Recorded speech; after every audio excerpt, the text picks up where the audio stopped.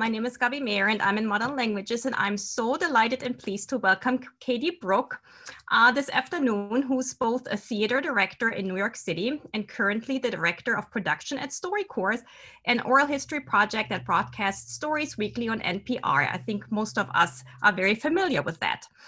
Under her leadership, StoryCorps' podcast series honoring the 50th anniversary of Stonewall Uprising was nominated for a Peabody Award in 2019.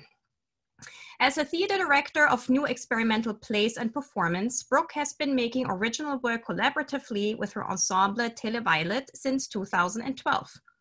Most recently, she directed the premiere of Liza Birkenmeier's Dr. Wright's American Beach House at Ars Nova Off-Broadway. Katie Brook's work has been presented at various venues in New York City and beyond, including the public theaters under the Radar Festival, the Provincetown Tennessee Williams Theater Festival, Prelude NYC, and more. She is a graduate of CMU School of Drama and received her MFA in directing in 2012. Her talk today is entitled Vibrant Storytelling, or How to Connect in a Pandemic. Again, I'm so excited to have Katie, and thanks so much for being with us. Thank you, Gabby. Can I take it away? Yes. Is that my cue? Great. Great. I feel really lucky to be here. Thank you so much, Jim and Gabby and Rebecca. Before I jump in, I just want to say to everyone who's present, if you're like me, you might have Zoom fatigue. I'm in meetings all day on Zoom. And so I invite you to do whatever is going to make you comfortable and be able to listen to me for the next hour. And know that I don't have a deck. There's not going to be a lot of images. It's going to mostly be just look like this, me talking, plus a few videos, which I will give you plenty of warning. So don't feel like you have to keep your eyes focused on the screen. Whatever works for you in terms of being able to listen and just be here for the next, 80 minutes now. Okay, so when I was invited to do this talk, which was last winter, I was invited to speak with you about storytelling and wellness. And I thought at that time I would pick apart notions of personal wellness versus community wellness, maybe my skepticism about wellness as meaning moral or equaling moral or good, the problems and pressures of morality and storytelling for an artist living in the world today, or really any day, and probably the different approaches to truth in storytelling in journalism versus art, because those are the places I spend most of my time. And I will still touch on some of those things, but because they're personal interests of mine always, but the thing that I want to center right now, 6 months into the pandemic, 6 months into the greatest economic and civil rights crisis of my lifetime, and into an enormous isolation for everyone to some degree or another, is the profound importance of small scale, personal, local, counterculture, live, and particularly in-person storytelling. And yes, I'm doing it by Zoom, but that's okay. And I hope this will be a chance for us to all be considering these things. So by way of starting, I want to tell you a recent personal story. On the Friday night before Labor Day, I attended the first live performance that I've been to since right before New York City's shelter in place. The week before the New York City shut down, I'd seen live music, I'd been to the theater, and I had taken for granted, in the best possible meaning of that phrase, that a group of people coming together to do some kind of nonsense was just part of my regular diet, part of what made me healthy. And it was just good timing that I got to attend this show on Labor Day weekend. It was in Pittsburgh at City Theater's new outdoor space, which they're cheekily calling a drive-in. It's a parking lot with a great stage at the Hazelwood Green. And it was the first performance that they had done since March as well. One of my close friends and collaborators, Liza Birkenmeier, who Gabby actually mentioned in the introduction, was the writer of the project. And so she was in town, and I just happened to move here for the year to Pittsburgh the week before this was happening. So it was great timing for me. The show is called Fuck Seventh Grade. It's a lesbian coming of age rock musical. And I actually have no particular critical take on it because I couldn't really watch it in the way that I am used to watching performance. What I experienced instead was the joy and relief and excitement of performers and audience getting to come together and do a show, tell a story together, try stuff out, kind of flirt around, dare the audience in a friendly, accidental way maybe to wonder what would happen next, and ask one of my favorite questions in the theater, wait, did that happen on purpose? So this heavy vibe that I got to spend 90 minutes hanging out in on Friday night felt really vital, and it fed me for days after. And that was an incredibly powerful experience for someone who's used to going to the theater all the time. And in this moment in the world full of death and suffering and isolation, that energy, which I used to just take for granted, really came into focus for me. And so I'm going to call that energy vibrancy, which I want to pose as the more fun, less virtue-centric sister of wellness. So vibrancy in storytelling is the subject of this talk. So as Gabby said, I'm a theater director of primarily new plays and devised performance, and I'm also the director of production at StoryCorps. I do stuff in between, like more mainstream theater work and more niche audio work. But these different roles there are many different, nuances to each and different priorities. But the thing that they all have in common is story. And also the thing they all have in common is the power of emotion and the relationship between story and emotion. First, I want to talk about StoryCorps' work. So StoryCorps was founded by a radio documentarian, Dave Isay, who came up in and made a huge impact on narrator-less radio documentary. StoryCorps pieces that you hear on the radio are 2 to 3 minutes long. You might have heard it on Morning Edition before, or you might have heard our podcast. They mainline emotion to the listener by way of excellent classic story structure and compelling individuals connecting with one another privately and seemingly totally uninhibited. The team of producers who I manage work on these stories extremely hard and do incredible work. They're incredible craftspeople and journalists with a ton of integrity. And they're striving to express the thoughts and feelings of the participants, not twist them, but the pieces are, of course, still heavily edited and shaped for the listener. This is not the main focus of the talk, but I do want to talk about how we do these stories a little bit, because I think it's something that people are always curious about, and maybe enlightening to this question of vibrancy. So what happens behind the scenes at StoryCorps is actually the heart of what we do.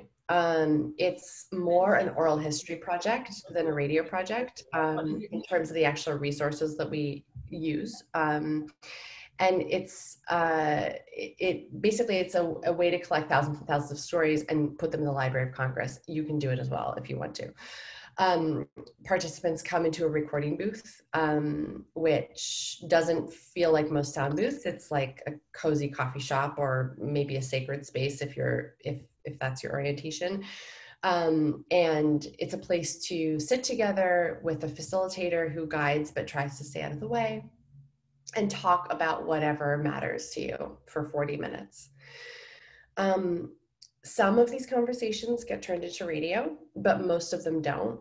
The experience of actually just doing the StoryCorps interview and having that recording with a loved one can be extremely powerful. I've done many of these as a facilitator and as a participant, and they continue to be really powerful experiences.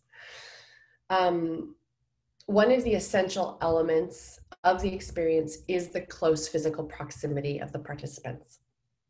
And so in March, that stopped being an option for us. So both in terms of the radio we needed to put out and then the sort of public service aspect, there was a real emergency to try to figure out what to do at that moment. And over the course of the spring, we developed a way to record conversations virtually in something that feels like a video conference. It's not quite the same, but in the striving for connection, there's a new vibration that I hear in the tape. And so I'm going to play one of my favorite pieces that we did in the spring. I'm playing this for you both because I think it's great and hope you'll enjoy it, and because it was one of the first pieces that we recorded, and I think you can really hear that sort of reach between the participants to connect. So I'll screen share in just a second, or I'm going to read an intro for you first. So the participants are Roberto Vargas, who is the director of microbiology at a hospital in Rochester. And he's talking to his family. He had been running COVID tests for 2 months because of the risk of exposure. He'd been isolating himself from his wife, Susan, and their 4 kids for the 2 months leading up to this interview. At first, he'd stayed in a hotel near his job, but more recently, he had moved into the basement of their home. So that's where Roberto was when he recorded the remote StoryCorps interview with Susan and their 10-year-old Xavier to talk about what it's like having to keep distance from him even at home. So bear with me as I do the first screen share of this presentation. Okay. Someone yell if they can't see this. Great. All right. Okay, so this is Roberto Vargas, Xavier Vargas, and Susan Vargas. And it's just shy of like 3 minutes. When I would go to the hotel room after a long day and it was just me there and it was very quiet, that was when I missed you all the most. It got very worrying once I knew the virus was going to be like a big thing. And with you gone, it was way harder. I just missed you. I remember he'd drop groceries off and put them on the front porch. And that's when we started talking through the window next to our front door. You would talk on your cell phone and the kids and I would sit behind the window. And I remember one of the hardest nights, I think you were just exhausted. You just had your head on the window and were crying. But eventually you started sleeping in the basement. And I would not let the kids go past the top of the basement stairs. We had to stay far away. But I just felt better that you could be like a part of us. Mm-hmm. It's still very hard, but it's nice to see you, Dad. You have been so helpful to Mom. So thank you, okay? Thanks. I remember once you came into the basement, the best night I had yet, you know, your coworker had made all these different dishes for us. You sat at the bottom of the stairs in a rocking chair, and I was at the top.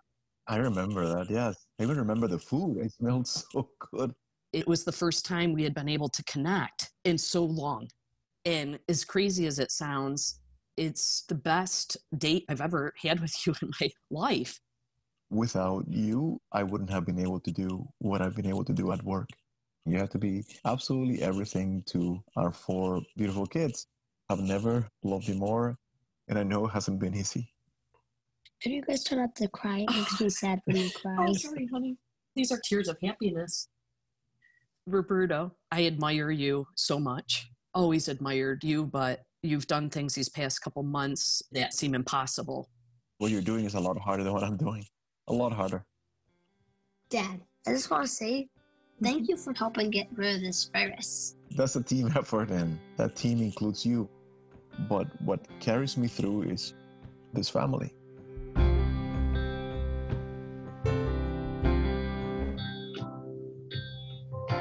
Okay, so that was, excuse me, that was Roberto Vargas and his wife Susan and his son Xavier. And I share that piece with you again because I think it's a great one, but also it does that sort of lightning in a bottle thing that StoryCorps does so well, and it's so refreshing in the news cycle right now. Before I move on, I should just plug our recording tool that we've developed. So if you want to record a story remotely with a loved one, go to the website, StoryCorps.org, and there's information about how to do that on StoryCorps Connect. Okay, so moving on, I want to just sort of like pause from my own experience in life just to talk about the name of this lecture, where I'm using the word vibrant. And so I just want to acknowledge Jane Bennett's Vibrant Matter. So this lecture, just for anyone that knows this book, it's not in direct conversation with that book, but I did look at that book to see if there might be any relevance for me and to make sure that I wasn't expressing a very different meaning of vibrancy.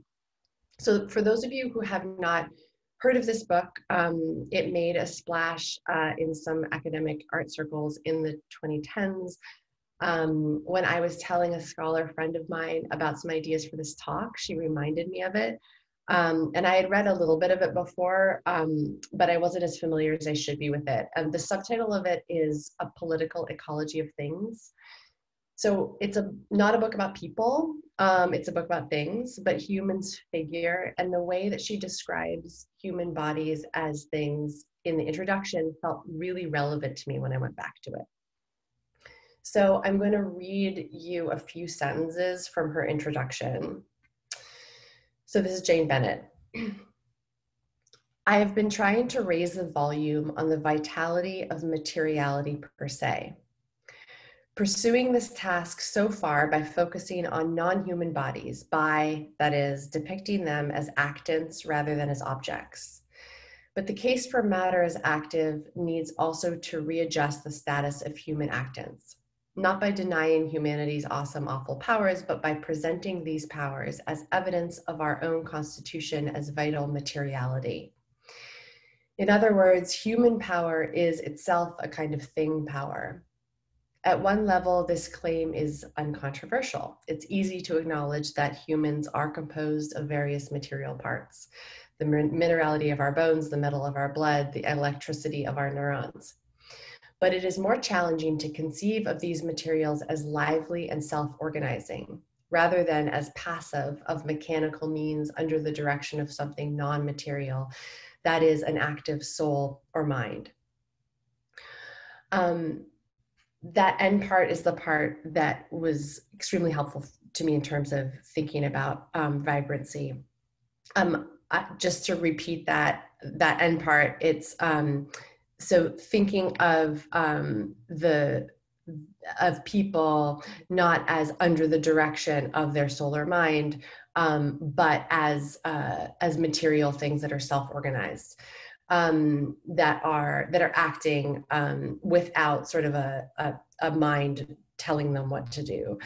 I found this extremely helpful in talking about vibrancy. I was thrown off by the word actant, and those of you who are well-versed in literary theory or semiotics probably were not bugged by that at all, but I actually had to check it out because I was like, that actor would be a fine word there, and I'm just, for those of you who got caught up in that word as well, it means something that does something to something else, like plays an active role, usually in a story.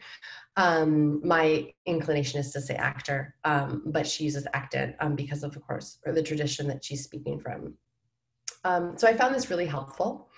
And it makes me more able to value the experience of vibrancy that I have in storytelling, not just as like the extra sizzle of a well-told story, but as actually fundamental to the storyteller and the story themselves.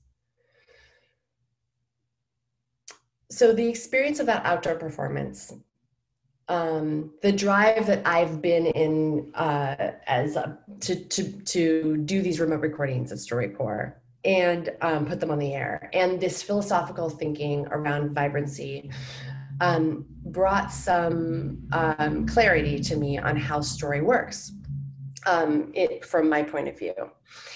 It's not so much that I am pro or anti-narrative, but more that I'm not narrative centric, that I'm wanting to get away from that binary in my own mind. I'm more or less energy centric, and I glean meaning and am moved by that energy more than anything else. I had trouble making sense of this as anything other than in an opposition. At StoryCorps, also in new play development, there's a lot of talk about the bones and the meat of the story. The bones being the structure and the meat being sort of the dimension, emotion, flourish, etc. This is very common to those of you who have a theater background, I'm sure. And that is helpful, if gruesome as a metaphor, for some kinds of storytelling, but it diminishes or confuses storytelling that doesn't obviously show a traditional story structure. And because my one true love is experimental theater, I'm not drawn to the bones and meat metaphor as a default way of thinking about story. So I want to pivot now to theater in specific with regard to storytelling and vibrancy. I come from downtown theater in New York City. I'm going to give you some history and context for downtown theater right now from my own very particular, not at all broad or balanced perspective, but hopefully a meaningful one for the purposes of this talk as someone who's been a part of that scene for about 20 years. So downtown theater, which is interchangeable sometimes with experimental theater or avant-garde theater, it doesn't care too much about story, or when it does, story is used as a broader term that refers to like the unfolding of events, cause and effect, or is a thing that is to be complicated or challenged. Certainly there are a few exceptions, and I'm sure there are people in this lecture right now that are thinking of those exceptions. But because story so often means something hegemonic, the Aristotelian story structure of the dominant culture, and is so often tied up in realism, it's not usually a priority in downtown theater, which aims to challenge the ontologies that the mainstream culture accepts. And I'm going to propose that vibrancy is, on the other hand, like the currency of downtown theater, because what downtown theater celebrates is liveness. This is maybe the case for most experimental performance and a lot of performance in general, that its power is its ephemeral nature, and that ephemerality is how it evades commodification, giving it a unique extra value and a sometimes spiritual power to be a part of or to be witness to. Poor theater, anti-commercial theater, etc. So if this sounds elusive or strange to you, just think of a band that you love, that you've seen play live, and the quality of that experience of the live performance over the recording. So that's it, and it's that times 100 because it's what's centered. There isn't a single founder of downtown theater. It has a history of multiple powerful voices and influences that I appreciate in many different ways, and I'm not going to talk about all of them, but for the purposes of this talk, I want to focus on one very impactful director, Joseph Chaikin, who was most active in the 60s and 70s. And for the purposes of thinking about vibrant storytelling, this was where I went in my thinking for this talk. So his company was called the Open Theater. It existed explicitly in opposition to the mainstream commercial theater. And when I think of the Open Theater, I think of like very fit looking performers who have bare feet and raggedy rehearsal clothes, and there are no sets and just a few props. It's in the tradition of Grotowski's Poor Theater, which is all about stripping things down to the performer. And this is all for the sake, in Chaikin's view, of a focus on presence, which is a word that is still used all the time to describe compelling performers, not just in downtown theater. This is a quote from Chaikin's book, The Presence of the Actor, which I'm just sharing to help explain what Shaken means by presence, and then sort of in a way what I mean by presence. So also Joseph Chaikin was an actor himself. Okay, so when we as actors are performing, we as persons are also present, and the performance is a testimony of ourselves. Each role, each work, each performance changes us as persons, as people is what he means. The actor doesn't start out with answers about living, but with wordless questions about experience. Later, as the actor advances in the process of work, the person is transformed. Through the working process, which he himself guides, the actor recreates himself, nothing less. By this, I don't mean that there is no difference between a stage performance and living. I mean that they are absolutely joined. The actor draws from the same source as the person who is the actor. And I would argue that most traditions of acting are trying to cultivate presence. Does someone want to interject, or are they just not muted? Okay, we can talk more about presence if that rubbed anyone in the wrong way at the end of the talk too. The thing that Joseph Chaikin was trying to do was to center presence, like elevate that and make it the focus of his work. And I would say the thing I was going to say before is just that actor training often is trying to cultivate presence and isn't always calling it that. And it's also presence in the sort of spiritual meaning that, of course, was probably, that moment in the 60s and 70s. I'm sure we could talk about how it was dovetailing with other cultural movements. But it had to do with being in the moment, which is something that actors talk about all the time too now. And it makes presence like the seat of vibrancy. Presence is also helpful because it's inclusive of non-professional performers and many kinds of performers. And working with amateur performers is like a perennial part of downtown theater's history. It kind of comes in waves. And I think that that's because there's this pursuit of presence. I'm going to do my best now to give you some sensibility of downtown theater right now, and in terms of what I do and maybe where I fit within it, and how story is treated and how story ends up yielding to other things. Presence is still a thing, but so is irony, disconnect.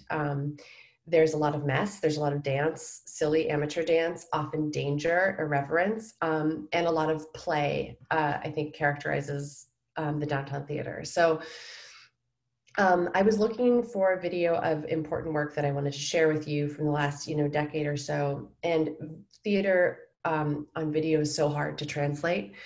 But what I did come across that I think is really helpful is a short video from Radio Hole, which is sort of the generation ahead of me, I suppose. This is it functions kind of like a little 101 on the ethos of 21st century downtown theater. It's from their piece, Whatever Heaven Allows, which actually toured to Pittsburgh. So part of the reason I'm sharing it too is perhaps you might have seen Whatever Heaven Allows when it toured in the maybe 2012 or something like that. Okay, so I'm going to screen share again to share this with you guys.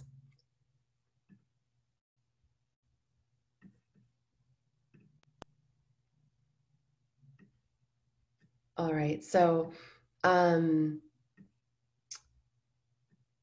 going to go full screen. Someone shout if you can't hear this. So again, this is Radio Hole talking about their piece, Whatever Heaven Allows. There you go. Well, it's story time again, Louis. You ready to tell a story? Well, let's act this story out. Like a play? Yes, like a real play. The show is basically a mashup of Whatever Heaven Allows, Paradise Lost, and the sensibilities of all 5 people engaged in this show. One of the things that makes this company interesting to me is that it is always a group effort. everybody's voice is in this show. I'm gay! I'm gay! What?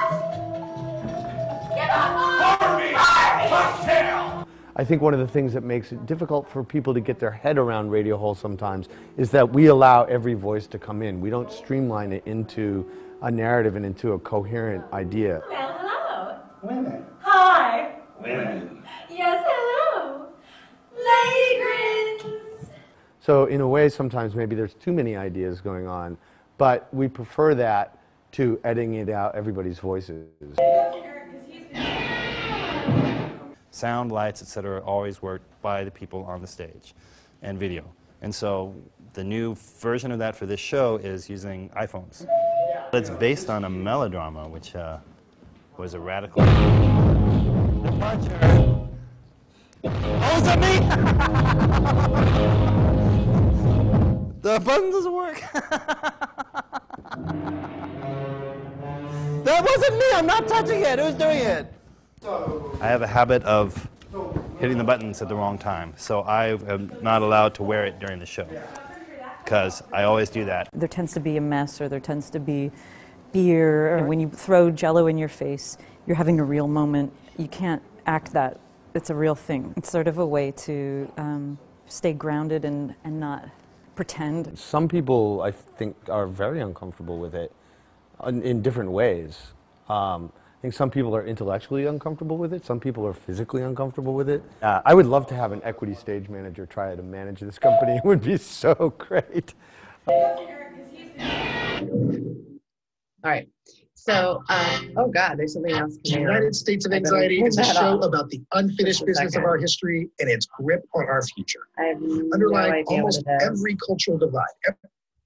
All right. It's an ad for something. Excuse me there. Okay. I hope you can just hear me now. Can I get a thumbs up? Okay, great. Okay. So the Radio Hole video. So there's just this embrace of mess, fun, striving and failure. And I'm not playing this video. I wasn't playing the video to express that Radio Hole is like the ultimate thing. There are so many artists and companies that hold similar values and make work in similar ways. But I found that video helpful and charming. And I also, personally, I remember seeing a Radio Hole show in the early 2000s, like 2005. And I remember hating it and felt assaulted. And I think what Eric Dyer says at the end, something about it rubbing people the wrong way intellectually and viscerally. That's exactly the experience I had. But then over time, I started to love it in retrospect, because it really did affect me in a different way than I have ever had in performance. So one of the things that I've explored a lot in my work is emotion, the useful plot furthering kind, which is useful as in the theater, and also the kind that isn't useful, that isn't furthering the story. And that's perhaps the more interesting one for me in my explorations. The layer of emotion the layer of emotion of the character and the actor, and the blurring of those things and the area in between them. We did a project, my ensemble did a project a few years ago that had multiple iterations, but eventually it premiered in 2017 at Abrams Art Center, and it was called The Power of Emotion. And I am going to share some video, some theater video from that, because I do want to share some of my work with you. So this piece used a German film of the same title, sort of experimental, absurd German film called The Power of Emotion. It also used my experience being on a jury of an arson trial. It used Wagner's Ring Cycle, and it featured text by my collaborator, Shani Enelo, and music by Taylor Brook, who is my brother.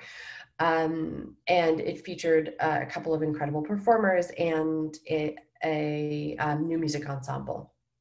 It was sort of an experimental opera music theater work, and making it was a lot about tuning our ears to one another, and especially for the performers communicating fluently with one another on stage. So I'm going to play a video.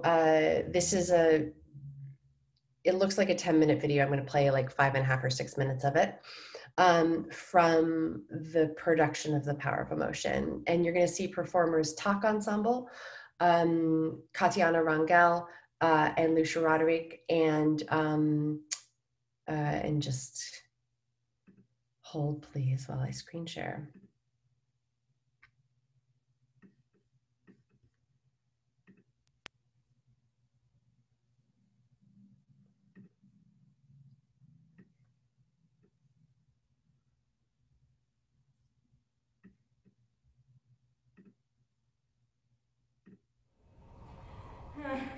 Let's listen to the radio.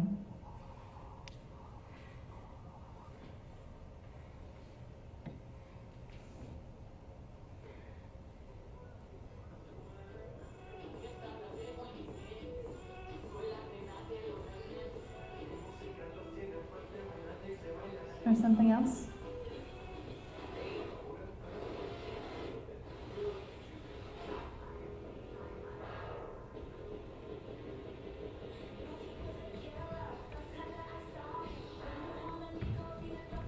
Something more like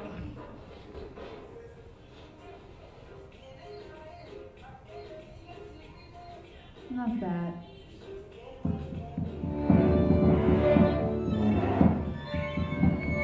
This. Sure, let's listen to this. This is Wagner. It's got that feel.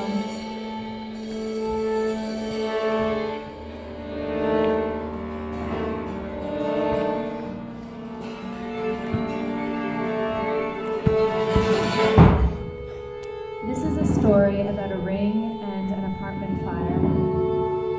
This is the story they heard in their heads.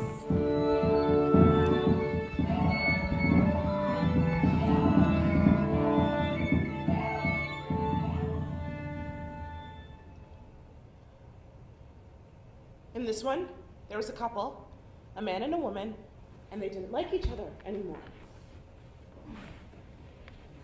But then they got involved in selling drugs and other crimes and things, and after that, they started to enjoy each other's company to the fullest. But then one day, they had to kill a man, or they killed a man, but didn't mean to. Then they had to deal with that. Because that was a big mess, of course. So, they decided to clean up the scene and smuggle him across the border in the trunk of their car. But when they got to the forest on the other side... And they weren't stopped by border agents, by government agents at the border? No, they weren't stopped. When they got to the forest? When they got to the forest, they opened the trunk, and there he was, blinking up at them like, what the fuck? Because he was alive. No! Yes, he was alive! So they took him out and brought him to some cabin that they found in the woods and revived him with soup and blankets and brought him back to life. And then what happened? Well, it was really iffy. Because what were they going to do with this man that they weren't supposed to have killed in the first place? Right. So they decided to kill him again. I went to the bathroom then, but it was more of a choice that time. I mean, it was more of a choice to kill him the second time, so it was better for them psychologically. Okay. This is the one that was on last night. A man and a woman are in love and they're hiding in the woods. They're by a river. It's the 4th hour after midnight. Most of people in the world die at this hour. And he has to leave to go get supplies. So before he leaves, he gives her a ring. It's a powerful ring. Then he goes and meets other people. And he doesn't realize that they want to keep him for themselves. And they drug him and make him have sex with someone else. And he doesn't even realize what he's done. And he joins up with them because the drugs are really good. And then they tell him he has to go get his girlfriend so she can be the girlfriend of one of them. But she resists, and she fights them. Does she know what happened to him? No. But she can sense something. So she fights, but she loses, and they take the ring. And then some other stuff happens, but finally he wakes up from the drugs, and he remembers her. And he remembers that he promised to stand by her, but only after he's been stabbed in the back, like literally, by one of the people in the gang, so he dies. And what does she do?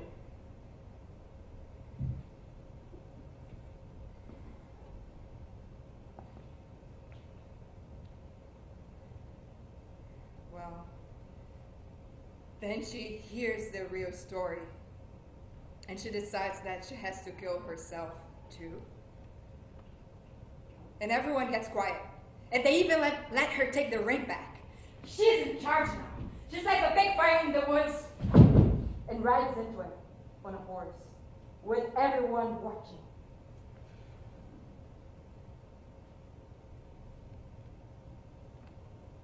If you're a mover and a shaker, and I can tell you are, you really don't want to stay around here. You want a personal trainer to push you around. You want the wind in the trees and the larks in the sunshine. You want a good-looking neighbor to watch through the blinds. I've got a feeling about you. You should get on the next bus. One look at you and anyone could tell that you're blurry. Blurry all over, no sharp lines on you. I'm not saying you're fat, you know. I know what I mean. You're indistinct. That's what I'm trying to say. You want closet space to fill up, but you won't fill it up, you know what I mean? I've known people like you before. I met a guy once at a party. He loved suspense. His chest hair grew in a spiral. I took him home, and I guess there was something romantic about it. But that's something I thought after, because we took a bath together. While I was doing it, though, everything was cloudy. I felt cloudy. I mean, I didn't have anything to say, and I didn't have anything to feel. Like a sheet pulled over the head made of fog. The night was cloudy, and next morning was cloudy also. Then it occurred to me, he was a cloud.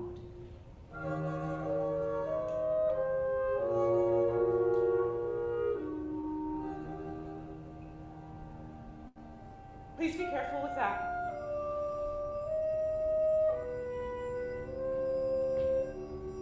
What? Hold it like this. Like this? Okay, I'm going to pause it there. Okay, great. So that was from The Power of Emotion at Abrams Art Center in 2017. So this piece uses story, but multiple frequencies of stories that are sort of layered on top of each other. And in that clip that you just watched, there's a scene from the German film, which is expressed in some of the text and some of the gesture. The story of the two roommates about to burn down their apartment, which was the murder arson trial story that I was referring to earlier. And that's expressed in the design and some of the dynamics between the performers. And then of course, the ring cycle, the immolation at the end of the ring cycle, and that's expressed also in some of the music. And then I would say the real actual moment that the real actual performers are living in with this real actual audience. That is the other story frequency. And as a director, the thing that I was tuned to so acutely was that vibrancy of the performers dealing with these various frequencies and with one another. And ultimately, that's what is communicated to the audience on the visceral level more than anything else. So the project that I am sort of in the middle of and paused on right now, a big project with Televiolet is Islander. And just before public gatherings were forbidden in New York, I was working on this piece. So I'm not playing video from this. It would be rehearsal video that I don't want to share with this large group. But I do want to talk a bit about it as it pertains to vibrancy and storytelling. So Islander is, it's sort of an expressionist documentary about the identity crisis of straight white men in America today. It's made of real hockey commentary. And I'm making it with Liza Birkenmeier, who also is a CMU alum, by the way, and who I also referred to earlier as the person who was the writer on that City Theater show. We're using all verbatim text, mostly from NHL commentary, but taking it out of context. And so the new context for this verbatim text is a one-man show, with all the tropes built into that that you might associate. And so that's a funny joke to me. It's a sort of funny, pathetic context to put this material in. And also, I realize it's an energy that I find really exciting and upsetting to watch. It demands attention. In a one-man show, the performer is saying, yes, you should definitely spend the next hour focused just on me, and I will look at you the whole time, and you will like it. In Islander, I'm playing with that by having the character who's just called Man be exhaustingly and sometimes repulsively self-centered, while also appealing to the ingrained misogyny of the audience to evoke sympathy and also it's full of humor, of course. When the city shut down, we were scheduled to actually go into tech the following week, meaning we were about to do the production. So stopping at this point in the process was extremely frustrating to all of us. Over the past 6 months, I've been asked by collaborators and friends many times if Islander will change media in order to happen right now in this time we're living in. And I refuse to do it with this piece, because what I realize when I think about it is that it is trading so much in live performance vibrancy just because of the conceit of it as this one-man show and this interaction with the audience. And I feel sure that mediating it will take the life out of it. So that project will have to wait. There is really interesting storytelling happening right now, though. And I don't want this whole talk to be a lament. Of course, there's StoryCorps that I started off with, but in terms of like performed storytelling, there's a lot going on too, and perhaps the question and answer discussion part of this talk, maybe people could even surface things for each other. Even if you aren't on board with like form before style or the medium is the message, or some of the orientations that I am sort of talking about in this talk, I think that more of us are feeling that the context and the delivery system for storytelling matters more than ever.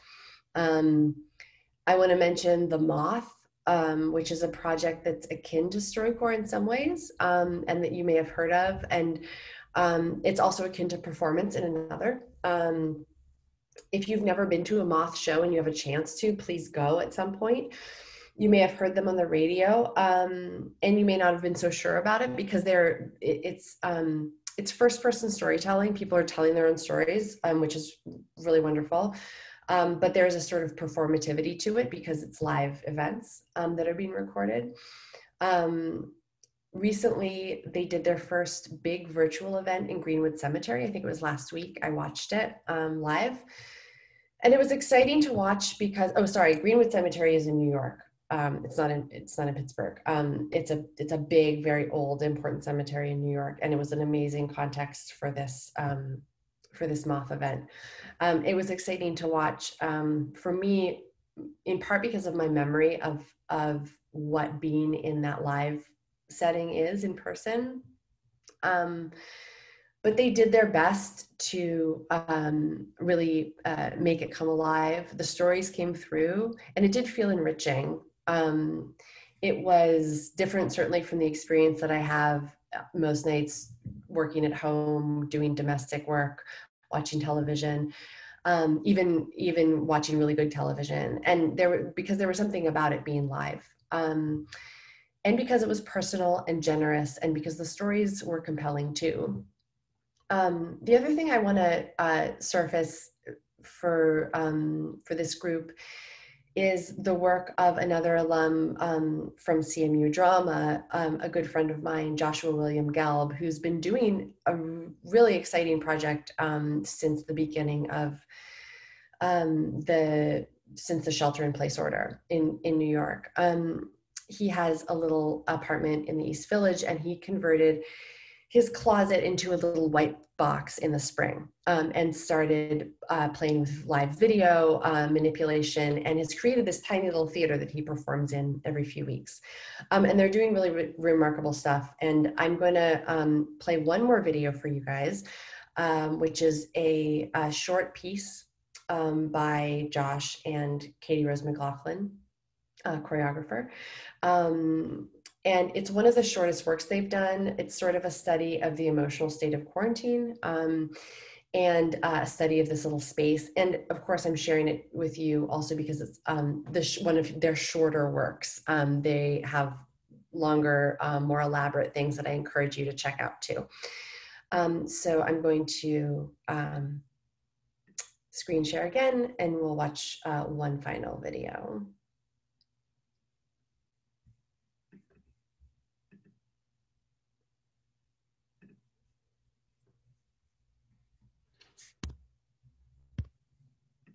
If I can get out of this video. There we go.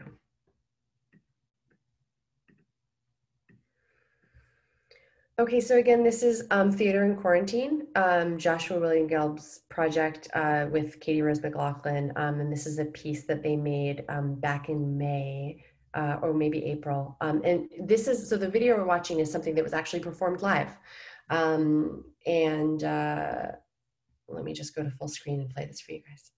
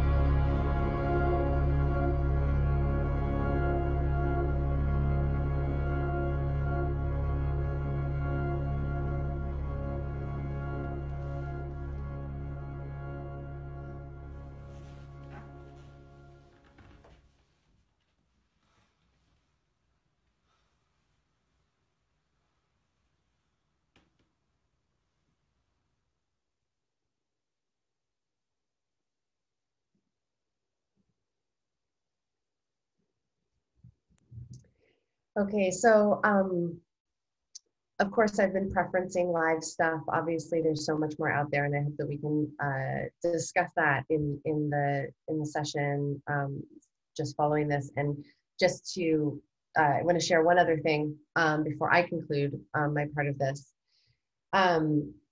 So I think I referred to my ensemble earlier, Televiolet. I named my theater ensemble Televiolet like 10 years ago, combining the prefix tele, meaning remote communication, and Violet, which is the name of Tennessee Williams' infamous diva Violet Venable from Suddenly Last Summer.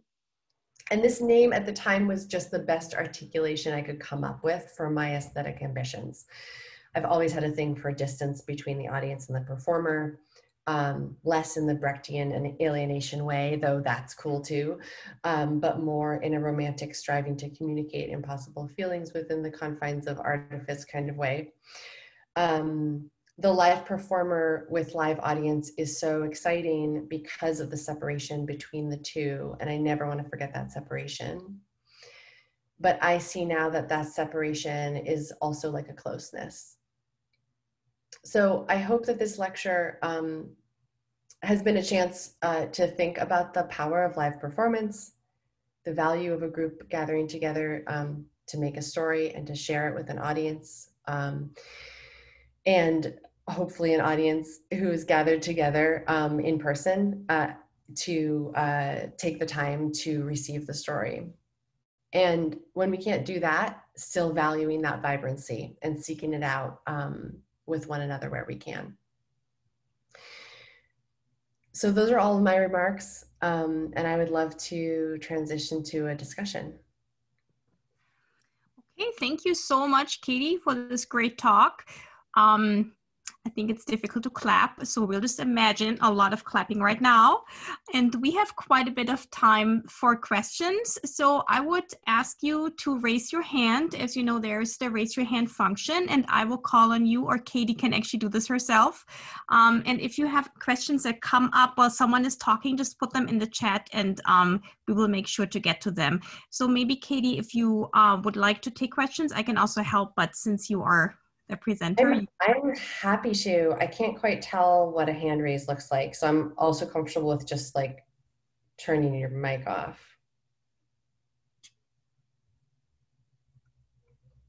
Or raising a hand, whatever people want to do. Or if no one is talking, you can just start.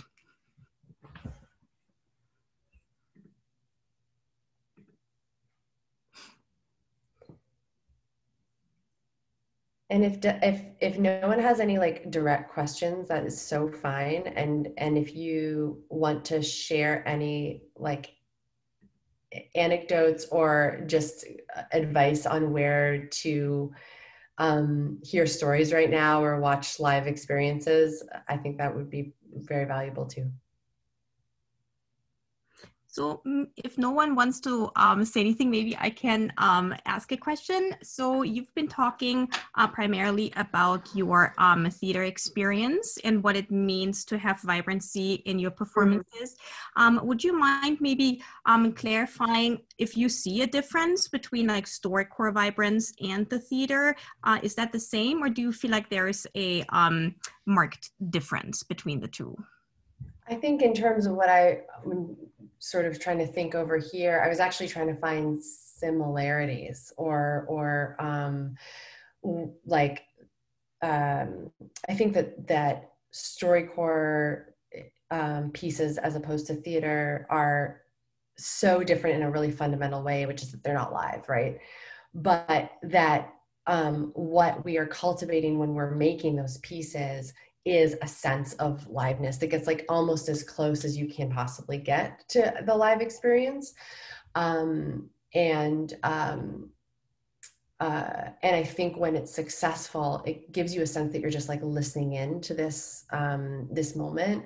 I think the big difference for me is that the speakers themselves are not experiencing and kind of getting vibrations back from an audience, which is maybe the main way that I experience or think about the difference between those things.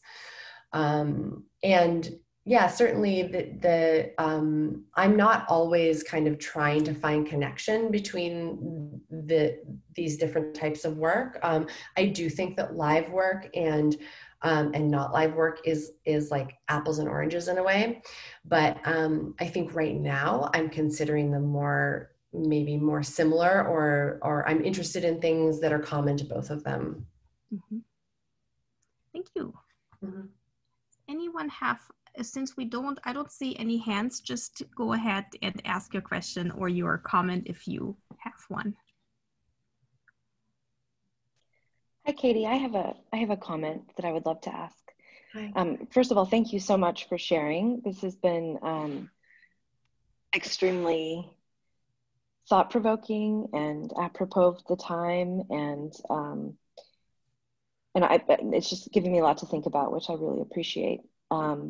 My question has to do with something that I have been working on with regard to narrative, which is, and you mentioned a bit about this, but the sort of hegemonic nature of narrative and authority. And so I attended a conference this summer that was on narrative medicine, and this idea of who gets to tell the stories, and how do we, if we're collecting stories, how can we ethically represent the stories that are told without appropriation? And so, looking at the experimental pieces that you shared, it seems like, in a lot of ways, breaking down the understanding of a very specific type of structure that's linear helps in some ways take away that power dynamic that you often see in a standard narrative. I'm thinking of, again, like medical narratives, but I just wondered if you would speak a bit more on that, because I think, Sure. Yeah, I'd love to hear what your thoughts are. Thank you. Yeah, this is something I think about a lot in many different parts of my work. So I think that a lot of companies, a lot of artists working in this mode are interested in multiple voices, multiple collaborators working on a thing, devising a thing for the very reason you're describing. Like that's part of that effort, is to like break away. And I think that like connected, although maybe it sounds opposite, there's a real like excitement about just like appropriating like crazy in downtown theater, in sort of explicit ways, maybe to like show the appropriation, and I mean the appropriation like lowercase a or whatever, not cultural appropriation in the sort of dubious way we usually mean it, but like the taking of things from many different places and putting them together and using that as a way to explore and kind of like undermine story and hopefully sort of tell a story that has to do with the telling of the story. And then I guess I sort of want to answer this from the StoryCorps perspective too, which is a slightly more like, I don't know, maybe slightly more earnest perspective, which is that like StoryCorps' mission is to collect and share the voices of this entire country in whatever way they possibly can, and doing that in a way that really represents all the people who are sharing their voices. And it is an ongoing struggle because, of course, you can invite people into a recording booth and say, talk about whatever you want to talk about. But then when you're cutting it into a narrative for radio, you're doing it with some kind of audience in mind, right? And so I think that this is an impossible problem. I say this not to put StoryCorps down in any way. I feel like the producers working on these stories are always having to reflect on their own biases and interests and the sort of imagined audience to try to communicate a story. And I don't have an answer to that, but it's like a thing that we're kind of like constantly thinking about, because of course, like the filter of the radio producer, not just in StoryCorps, like we can talk about other documentary too, like that filter is necessary in terms of shaping it in a way that a listener can receive and having it really reach a wider audience. Like I actually believe that. But there is some loss along the way. Like there is something, I think, that always is in some way, you know, filtered or diminished or whatever. And I guess I think of it as like an impossible struggle that's really important to keep struggling through.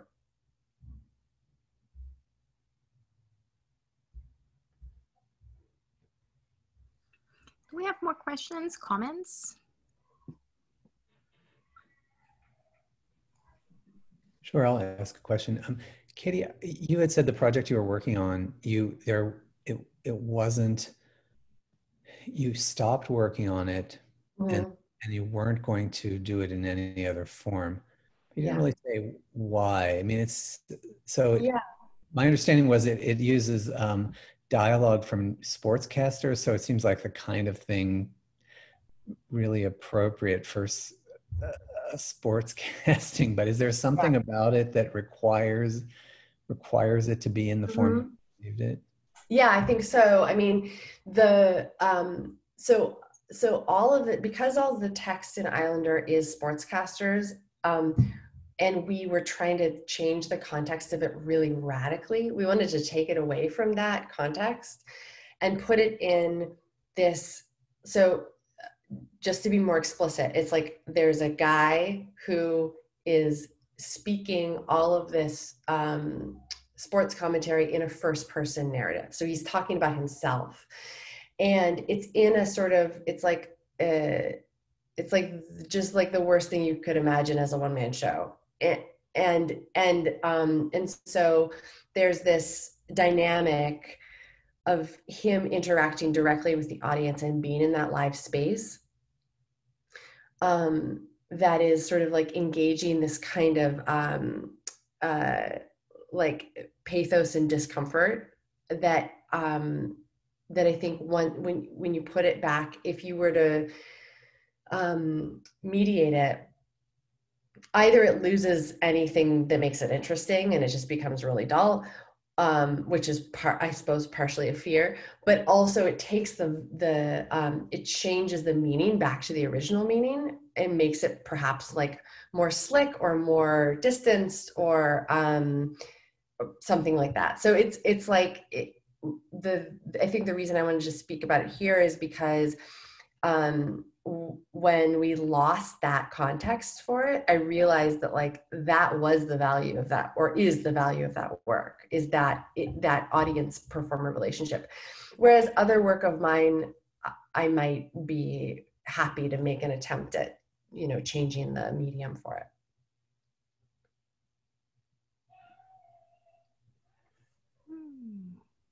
There's a question in the chat. Is there anything now that you're working on or thinking about doing for virtual theater? And if so, what's the process been like? Thanks. Yeah, there are a couple of things. I have two very different answers.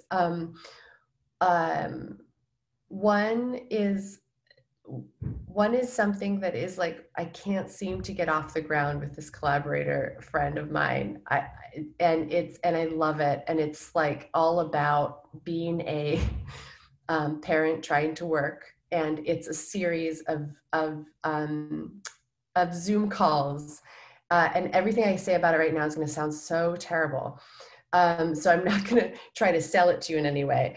But we were basically trying to like really lean into this way that we're all having to communicate right now and dealing with our lives. So that process has been really sort of funny and frustrating and terrible. Hi, speaking of which, a little one. No, it's great. It's great. You're like right on time with what I was just talking about. Anyway, that project it's actually using Virginia Woolf's A Room of One's Own to talk about like parenting in this time, and it's dumb, and I hope it goes somewhere, but I clearly I don't even have the words to talk about it. But so yeah, I've been trying to work on something. Then like the more sort of like successful thing that I've been working on is actually not a live thing at all. It is a narrative podcast. It's like a fiction podcast. And honestly, it's something that I had been starting to think about working on like last year and didn't have the opportunity. And then just because of circumstances now, this seemed like a great moment to do it. And so that's something I'm really excited about. We're going to start recording more soon. You can listen to the pilot if you want. It's called the MS Phoenix Rising. It's a comedy about the cruise ship industry trying to relaunch after the pandemic. And yeah, so that's been very positive and just like a fun thing for me to be working on. But it's not really engaging with maybe the thing we're talking about here. It's not trying to meet the challenges of like a live virtual event. And then most of my time has been spent dealing with how to do StoryCorps virtually. Question. Yes. When Jim talked about the difference, between about you not wanting to make that one-man show, not wanting to kind of put it on screen. Surely one of the main points there is that if it's on screen, I can switch them off, That's true. I'm in the theater and this guy is getting on my nerves and I'm in the front row. It's very hard to escape from that. So do you actually believe in punishing an audience? No, I mean, what you just described, I was with you and enjoying the sound of that feeling until you said it punishing. I mean, I think that like, no, but I am interested in like writing that line of sort of being both drawn in and uncomfortable. And I think that like one of the things that maybe one of the reasons I'm engaged with the one-man show trope is because it makes it sort of kind of like grabs the audience and makes them stick with you. But no, I mean, like I wouldn't be, I'm not interested in like suffering an audience for an hour of that experience. But that piece is, I think you spend a good many minutes in that experience of like, I don't want to be here. Why am I here? And then hopefully kind of like actually engaging with it and not being punished, because I think that that's actually an interesting thing to think about. And I think that like, there's a lot of value in Artaud and a lot of the artists, like Radio Hole is a great example of a company that sometimes deliberately tries to torture an audience. So I think it's fascinating, but it's not my inclination to stay in that for a whole show. Maybe a word to use would be test an audience or challenge an audience. That's better, yeah. Break with the conventions in the way that you're describing. Some people are going to react to that with annoyance or even anger. Yeah. Do you know the British troupe Forced Entertainment? Yeah, I love Forced Entertainment. They do that deliberately. They're insane. Yeah, and their name is Forced Entertainment. Yeah. Thank you. Okay, I see a question in the chat. A question, as someone who advises students pursuing journalism, from what you're exploring here with ideas of presence, are there things that journalism students should be thinking about in terms of how to be relevant and have impact in a COVID or post-COVID world? Things that they might not have thought to study before. What can we learn about this virtual moment to bring new vibrancy to journalistic genres and stories? I don't think I have a straight answer for this question, but I think it's a really important thing to be considering as journalists right now, as journalism students. I think that this may not be answered with my sort of expertise as a StoryCorps person, but I think that the news cycle is particularly punishing right now, and people are particularly anxious. I think that's easy to say. And so making space for story that doesn't seem to have sort of a direct reason or news peg or whatever is really important and really hard to do.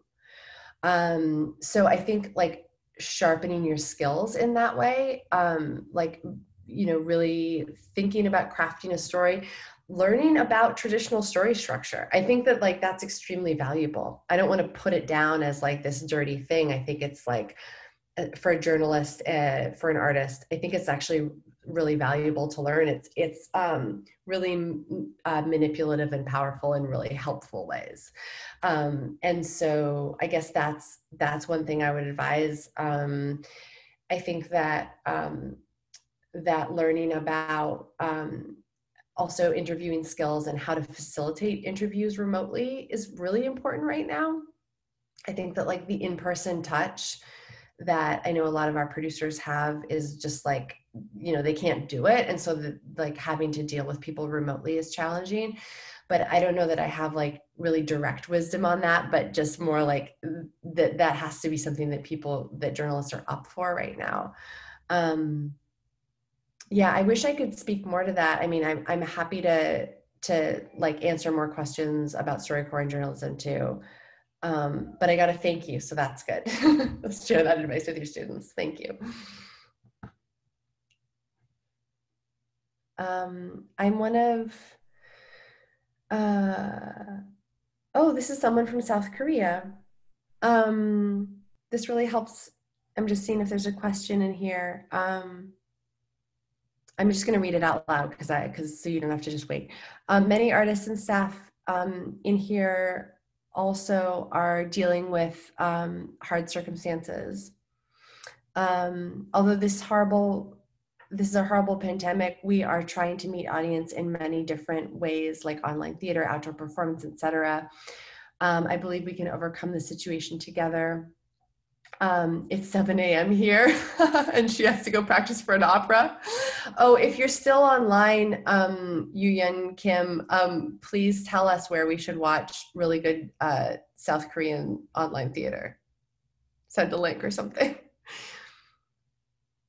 Before we wrap up, if anyone has been shy and just has like good ideas for like virtual live work to see right now, please send them in the chat or speak them. I think it's, there's got to be more than the stuff I surfaced.